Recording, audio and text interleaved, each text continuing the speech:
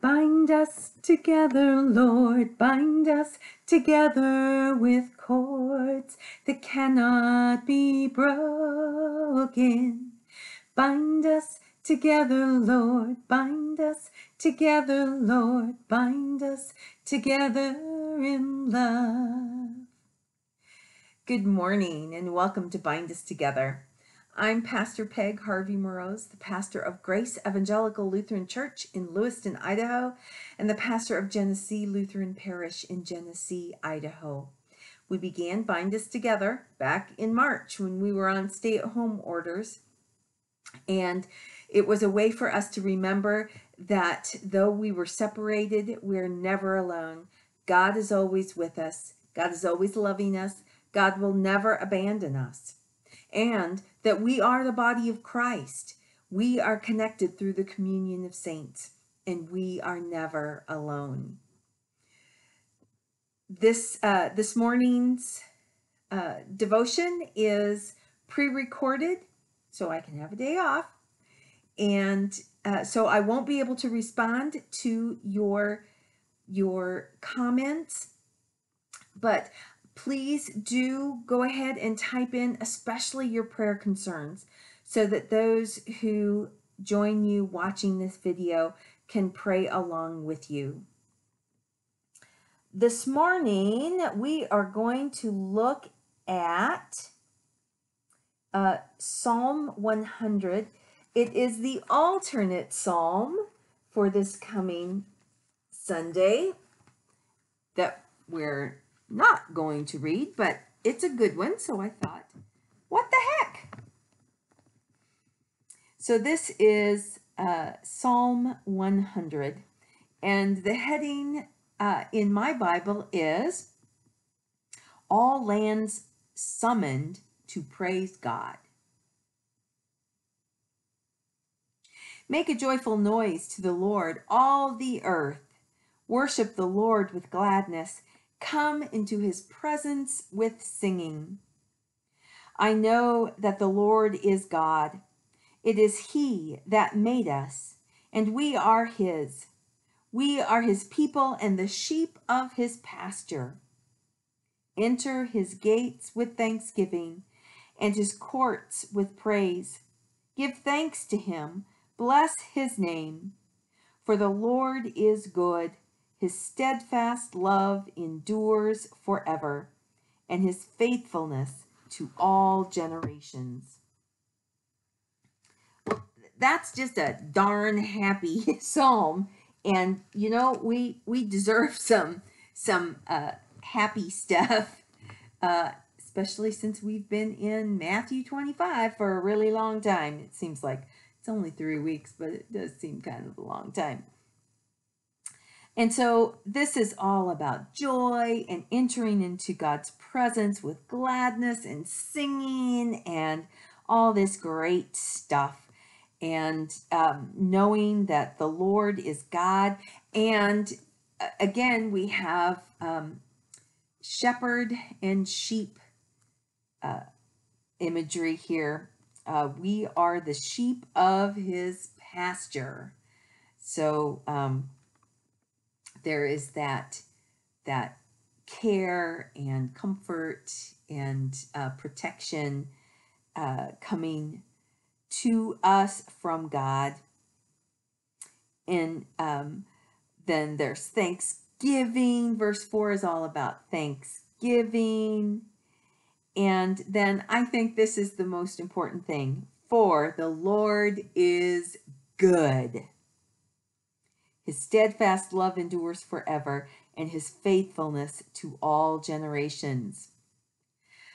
You know, we've been living through wackadoodle times. We've been living in times where we're not sure who we can trust, who is good, who's the good guys, who's the bad guys. And there's just a whole lot of people trying to take advantage of just all sorts of things. And so it is a good thing for us to remember that God is good. There is it's an old African call and response. You've probably heard it. God is good all the time. All the time, God is good. So someone starts it and the response rings out. God is good all the time. All the time. God is good. I love that. And it's important to remember because when things are going bad, we can blame God. Why are you letting this happen to me? Why aren't you taking away this burden? And so we can think about God as being vindictive or not caring or whatever. And so it's important for us to remember all the time that God is good and God is faithful. I started out saying that God is always with us.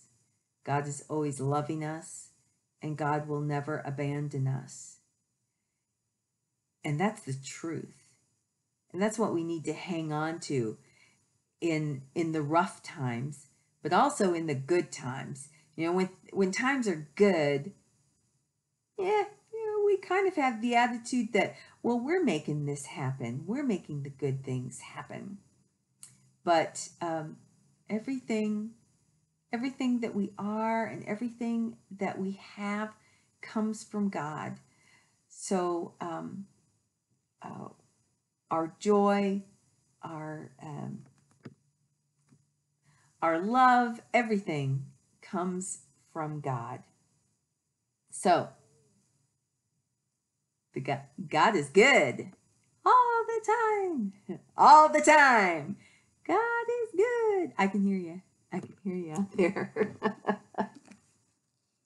So I am feeling happy because we've had this great word of Psalm 100. And so now I'm trying to find So the song that I picked for today, A, I love it, and B, it's very joyful. I found it funny. I looked in the back of the hymnal under joy, and this was not listed. And I'm like, wait a minute. So then I just looked it up by its name because I do know the name. Joyful, joyful, we adore thee. So here we go.